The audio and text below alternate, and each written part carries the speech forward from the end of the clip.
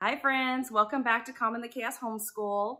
So today is the last video in my curriculum picks series. If you haven't been here the past few weeks, I put up my math picks, my language arts picks, my history, geography, science picks, and today I'm going to be covering all the things that I didn't include in those videos. So electives, kind of the extras.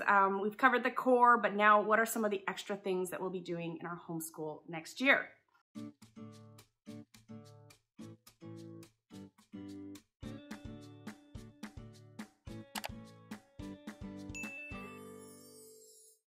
So if you're new here, my name is Davine and I will be homeschooling for kids who will be in 6th, 7th, 8th, and 9th grade, so middle school and beginning high school. My high schooler probably, we're not 100% sure on this, but she'll probably be attending part-time at a public school. So it's like a part-time school where she'll go twice a week. And in the 2 days that she attends, it is supposed to be almost a full workload, but it is a parent partnership program. So we are expected to do things at home. So she'll have some homework to do on the other days, as well as we will have some electives and things for her to do here. We will still be including her in our family time whenever we are together, so the other 3 days a week. Before I get too far into this video, I want to let you know that today's video is a collaboration video hosted by myself and Shauna from Homegrown Homeschool. I will have a playlist in the description box below where I will link some videos that other homeschooling moms are making on this topic. So the topic is sort of electives, extracurriculars, things like that. So if you want to hear about what other homeschool moms are doing with their kids, don't forget to check that playlist after you're done watching this video. All right, so I have my sticky notes here. I just wanna make sure I don't miss anything. I'm glad I took a while to think about this video because probably still missed something, even though I've been writing things down whenever I remember the things that I am going to be including next year. So hopefully I don't miss too much, but I do have quite a few things on these sticky notes. So I'm gonna start with the Big Life Journal for teens. My two boys who are going to be in 6th and 7th grade next year, they really enjoyed Big Life Journal for Kids version this year. And when I asked them if they wanted to take a break from it, or if they wanted to take a year off from it, or if they wanted to go straight into Big Life Journal for Teens, they both said that they would like to do the Big Life Journal for Teens. So I'll link a picture of that here, and I have done a review and flip through, so I will link that in the description box below as well if you want to take a look at Big Life Journal and why we keep coming back to it year after year. Next, for languages, we have been doing Mandarin Chinese as a family for 3 years now, and I'm thinking we might not be doing that again in the upcoming school year. No promises, I might decide to add it, but for now, we're not going to do it as a family. Also this year, we have been doing Spanish as a family, and so we are going to continue with that. We have the Family Spanish by Masterbooks Academy. It's online videos, and you get it for 18 months, and we're definitely going to utilize those 18 months. So I think we have until like at least the end of next year to continue on that.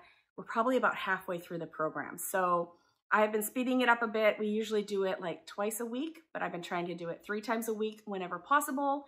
My kids really do enjoy it, and so it's a mix of video lessons with a very energetic teacher, and then we have these PDF print-offs, and as you can see, it's quite thick right now, and this is about half of the course. So I'm going to have to like empty these out and put in the other half of the course. But it has a lot of fun activities. We've been learning our numbers. We've been learning polite terms, colors, fruits and vegetables. Right now we're learning mi familia, so my family. And I have no background in Spanish at all, other than my husband's from San Diego, so he knows a little bit of Spanish. It's a really good Spanish program if you don't know anything and your kids don't know anything. And it's just been a lot of fun. So we're looking forward to continuing with that next year. And then I am not 100% sure, but my oldest, who is in 9th grade, she did pick Spanish as her high school language, which is why we've been doing Spanish as a family this year, to kind of give her a head start or get some familiarity with it. And if she does it or not will probably be based on if I think that she can handle it next year. But I just went and picked up a bunch of Spanish resources at the homeschool gathering place when we were in North Carolina. I think it's in Raleigh or Durham, one of those two places, but it's a great store if you haven't been there. And I love to be able to look at what is available and flip through it. And so I do have these resources, and even though I don't speak Spanish, I'm pretty sure that I can put together a course for her or a Spanish one for her.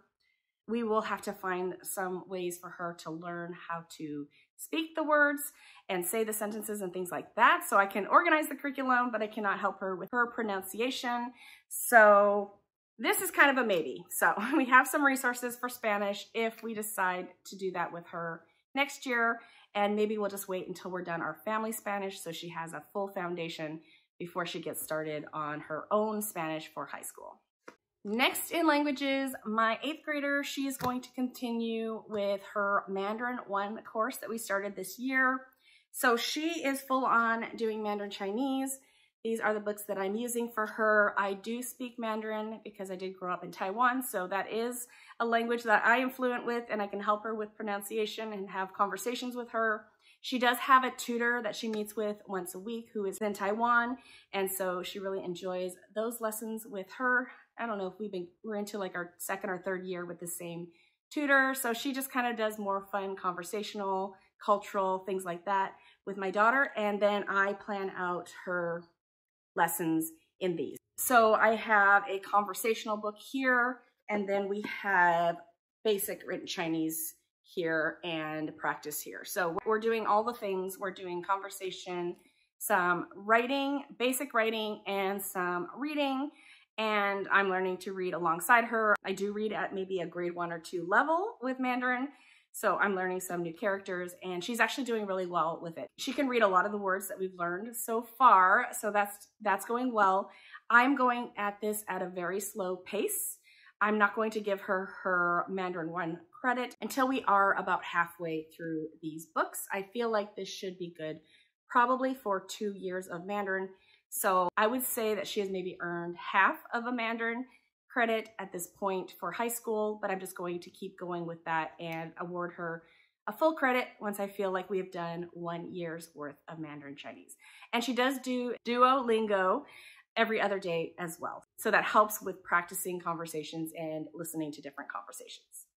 All right, next I have art, and I have a lot of things here for art. So this probably was not on purpose that I did this, but it ended up this way. So first of all, we have been using Bestowing the Brush for 2 years now, and it's an online course, and I feel like she recently revamped the course. So when I'm in there, I'm not exactly sure where we're at, but I also see a lot of new lessons, and so we might just keep going with that. I thought we were almost done, but now I'm seeing a bunch of other lessons. So I'm not sure how much we're going to be doing with Bestowing the Brush, but basically it is a brushwork, chalk, and charcoal course. And so we've done some watercolor brushwork. We've done chalk and charcoal at this point, but I might just keep throwing that in throughout the year until we finish all of the lessons that are available. So after that, a new art that I'm going to be doing with all of my kids, all 4 of my kids, during our family time. If you watch YouTube videos, you've probably heard about it. It is Have I Got a Story for You, or HiGASFY art. We're going to be doing the Renaissance period because we're just going back into ancient and medieval history this upcoming school year. And so I don't know a whole lot about it because I haven't looked at the program in depth. I think it comes with like 12 video lessons and 12 like activities and assignments. So I don't know. So we'll see how that goes. I think you get some art history in there as well. And I think that my middle daughter, who is going into 8th grade, she's probably going to end up with an art, not an art credit. She will have art credits, but a art appreciation credit by the end of our high school, because we do a lot of art appreciation in our homeschool. And so this can definitely count towards her credit of art appreciation. So we do that, and we have a whole bunch of things that we do with art as far as like Charlotte Mason style. So I think that should be lots of fun and hopefully educational, and we'll learn like history of art and things like that using this program. The third art program that we have coming up next year is for my 8th grader. She is going to be doing one of Artistic Pursuit's newer programs. It's Art Core 5, and it's drawing with water-soluble graphite pencils. Yeah, so that just looked interesting. It's not something I've ever seen before, and she thought that looked interesting. So that is a half credit of art. So that can be a half a credit of art for her for high school. And we just decided to go with a half credit next year because she will also be taking a photography course that I have been searching for high and low. I've been looking for a photography course for her. It's been about a year since she expressed interest in taking a photography course in our homeschool. And so I've been researching and looking around, and a new course just came to my attention. It's from the company Film for Teens, and they have a whole bunch of different courses. They have film course, they have like graphic design courses, and they had a photography course. And what I like about the photography course, so it's for ages 14 and up, I believe. She's 13, but she's a mature 13-year-old, and you don't need any special equipment. So she can use one of the iPhones we have lying around here, and she'll be learning a bunch of stuff like editing and photography and lighting and all that sorts of things. So I believe there are maybe 18 video lessons, and then there's a workbook that will come along with that. I don't have my hands on that yet, but I can definitely give you guys a look later on if you're interested in getting a look inside this course. So that is going to be a half credit for photography. So basically she will be getting a full art credit next year for high school. So that's what we're doing for art. So there's about 4 different components, 2 of which are specifically for that 8th grader. Next, health. I wasn't actually planning on doing anything for health specifically next year because we have been doing Guest Hollow's Junior Anatomy. It is a very thorough, like full body system, health, nutrition, exercise, all those sorts of things course, and we have really, really enjoyed it. So I wasn't planning on doing another health course this year just because my plan was to be done Guest Hollow's Junior Anatomy by the time we were done this year. However, our parent partnership program insists that we cover health every year. They would like us to cover health, and I didn't want to just pick something up for the sake of picking something up. So I checked with my our advisor teacher, and I asked her if we could just stop what we're doing this year and save the last bit for next year for health, and she said that'd be fine. So we're going to be going into year 3 of Guest Hollow's Junior Anatomy. Now, we are close to the end. I am definitely going to be spreading this out a lot. We don't have a lot left, but we do have, I don't know, 8-10 weeks left. And not doing health for the end of the school year really is helpful in taking off a mental load on myself and letting me get ahead in some other things that I'm feeling behind in as far as group work, like my boys' science, actions and reactions from Guest Hollow. I'm feeling really behind in that. And then our geography from Bookshark. So this will just give me more time this year to work on those things, and then we can get back to health next year. So we still have like nutrition and urinary system. We have the endocrine system. We have the integumentary system. I don't know what that is. I think it has to do with germs and your body fighting germs. So there's a germ week or 2 weeks on germs, diseases and parasites. That sounds fun to me, like 2 weeks on that. The immune system, drugs, alcohol, things like that. And then there's like growth and reproduction, which we did cover at the end of last year, but I have another book that my boys can go through. And then there's survival and what to do in emergencies, which I might not do just because my youngest, okay, so personal stories here. My youngest, he really thinks that he should be able to go live in the wild, and he doesn't understand why he can't just go live in the wild. So he has a few times tried to go and live in the wild unbeknownst to us. So like we did find him very quickly. However, right now, survival skills and things like that, he's like crazy interested, but a little too interested in all those things. So we probably will not be focusing on that in our homeschool at all, as long as he is a little bit obsessed about living in the wild and survival skills and things like that, because he really just doesn't understand why an 11-year-old boy can't go live in the forest by himself. So that's a bit about our homeschool that you did not know about. So there's health. Okay, I didn't write this on my notes, but I did remember to pull it out of my cart. This is Living Harmonies. So I guess this is kind of art as well. This is a music course that we started in the middle of this year. We are making good progress on it. I think we'll probably get just over a third of the way through, and we just do it very rarely. Like I would say once a week or once every 2 weeks. But it goes through like different styles of music in different areas of the world, which is why I picked this up, because we're doing world geography right now. And so flamenco music, we just finished that. We're working on jazz right now. There's Tarab from somewhere in Africa. There's Gamelan from Indonesia. Armenian folk music we did because we were studying that area. There's Hogaku, Japanese. Appalachian music, so European and African mix kind of thing. Musical theater, cumbia from Colombia, and Scandinavian folk music. So out of these, like between 10 and 12 units, and we are on our 3rd unit. We might get to the Japanese music just because we are trying to get to Japan in our geography. So that will leave us with about 2/3 of this course left. So Living Harmonies, we just do that every so often. It's been a lot of fun, and that's by Thistles and Biscuits. And before I forget, I will link everything I mentioned in the description box below if you want to take a look at any of these things. So the next thing I'm showing you is a maybe. It is a we have it, I would like to do it, I'm not sure how into it we will get, it's kind of wishful thinking. And I told you I was going to do it or get started on it, so we'll see how this goes. This is probably reliant on whether or not we finish our world geography, and if we finish that, I might be able to pick this up. So, Guest Hollows, Government, Economics, and Personal Finance Curriculum. I purchased this course over a year ago.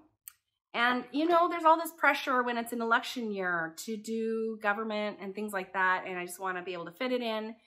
And this course looks amazing and it looks like lots of fun and I really want to do it. To me, like government sounds like such a boring topic. So if anyone can make it interesting, it is going to be Guest Hollow. And personal finance as well. That is just such an important topic. So there's a lot of pressure, I feel, to do government things, but my kids are still young, and I think that this course is probably a little too hard for them at this point. So I'm looking at it, and I'm looking at some of the resources that are suggested in there, and I might just start with some of the resources that they suggest and stop putting pressure on myself to get to this course fully, or even like go through it the way it's supposed to at this point, and save it for when my kids are a bit older, maybe the next round of elections. So that is one that I'd like to do, but probably if I'm really realistic, we probably won't get to.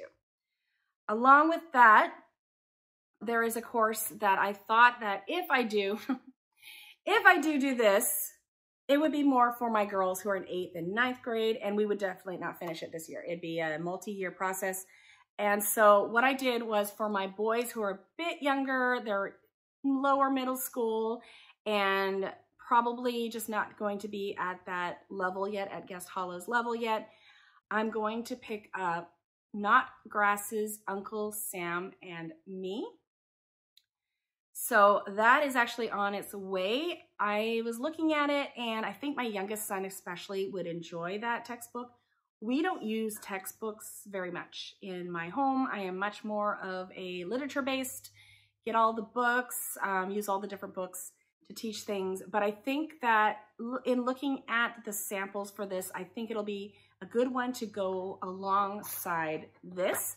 So I might be mixing and mashing things together doing guest hollow a little more with my older kids, and then doing this middle school curriculum, Uncle Sam and Me by Notgrass. So let me know if that's something you would like to look at when I get a copy of it. I would love to do a flip through and just show you what it looks like. So those are the I would like to do, maybe not this upcoming year, but maybe. Okay, so going along with that, Guest Hollow, like I said, has amazing suggestions in here. And not only do they cover government, economics, and personal finance in here, they also cover a lot of logic. One of the books that Guest Hollow suggests that I actually already own, and I thought maybe we might be able to get started with, is this. So The Fallacy Detective. Lots of homeschool parents talk about this, so we'll see if it is the right level for my kids. I feel like we're at the point where middle school, early high school, it's a good level. I've owned this book for a very long time. I'm not sure where I got it, but I think I might start going through this with my kids next year for logic. It'll probably be part of our morning basket. And then I also picked up the Thinking Toolbox. It's on its way. I feel like it's like part 2 of this. So if we really like this, then there's that. But that might be like a future year thing. I mean, this one has 38 lessons. So I can't imagine going through more than a lesson a week. So probably thinking way too far ahead. And if you know me, that is how my brain works. I am always thinking ahead, always in the future. So sometimes that's good. It's good for planning. And sometimes it makes me very overwhelmed. And I think too much about curriculum and curriculum choices and future curriculum and all those sorts of things. So another thing I almost forgot to include in this video is also financial literacy. Like I said, Guest Hollow's Government, Economics, and Personal Finance includes financial literacy, but I feel like my kids kind of need to build up to that level. So I do want to also focus on financial literacy next year with my kids. It's not something we have been super focused on. So I'm going to be using Evan Moore's Financial Literacy for the 4th through 6th grade level. I'm planning on using that as a group subject, so using that with all my kids and just getting a foundation in financial literacy.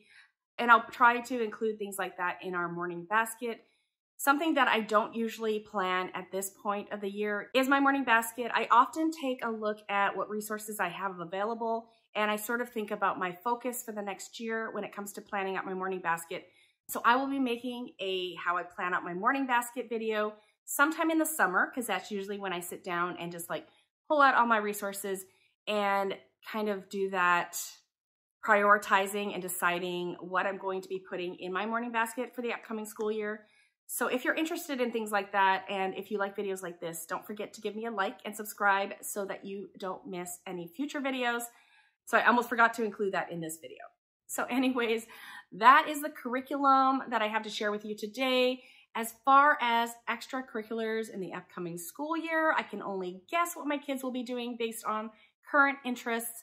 So my girls have been doing dance. They both do hip hop. They've been doing that for years. They really enjoy that. So I'm not sure, my 9th grader, I'm not sure if she'll continue with that or not. With the change of school, we might need to take a break, at least the first semester, with a new schedule.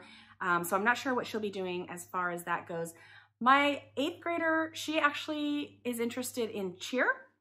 So I've started to research that to see how to get her into a cheer program. So I think we have very limited spots in our area. So I'm gonna have to like get on that. I think I am in contact with the right people so that as soon as registration is out, I can get her registered. So I think that's maybe the way she's going to go. She's been interested in doing dance, like competitive dance, and I don't know how to do that in this area. We live in a pretty small area, so really we've been doing dance lessons, but it's not competitive at all. She's quite coordinated and she's really interested in it. But apparently our cheerleading team in the high school, so when she gets to high school, if she's in cheer, they do it competitively. They're pretty good, so that might be a good avenue for her. Anyways, to try out next year.